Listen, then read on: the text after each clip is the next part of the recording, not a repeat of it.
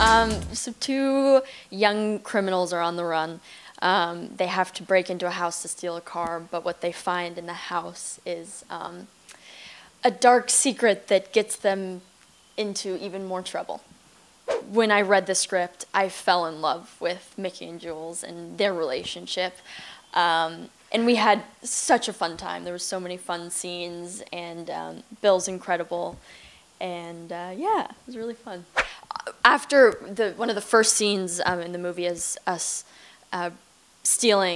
robbing a gas station, and we have these crazy masks on, and we had so much fun filming that, because also with these masks on, we can't really see what we're doing or where we're going, so we're like bumping into things, but it kind of worked, and we had fun doing that. Yeah, I mean, they're incredible. I was so impressed by their performances when I watched the movie.